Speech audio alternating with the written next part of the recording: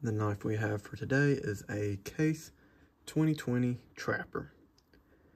This is in the Clover patch pattern. It's got that green bone on it with that black 4-leaf clover shield. This knife kind of reminds me of St. Patrick's Day.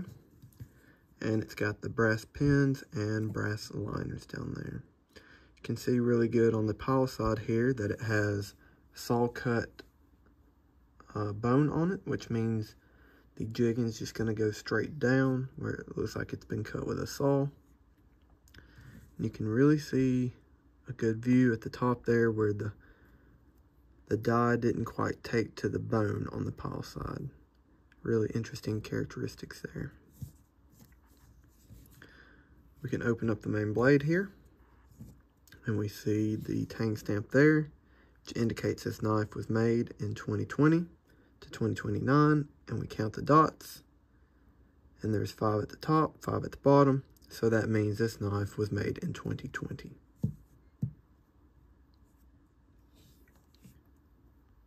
Zoom it out and get a good picture of it open, and we'll open the secondary blade here.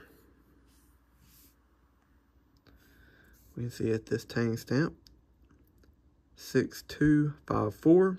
6 indicates that the handle material is bone. 2 indicates the number of blades. Of course, there's 2 blades. And 54 indicates that it is a trapper.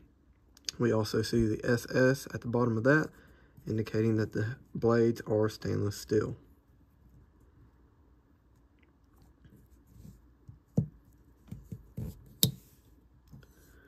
Open up both blades here and get a good look at it fully open.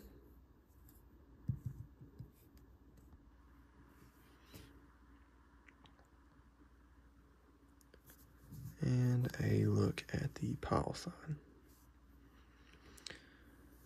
An interesting note about the design of trappers is, like the name implies, they were meant for trappers to run the trap lines. They have the spade blade for skinning or cutting different things on the animal, and of course the drop point blade just for all-purpose use.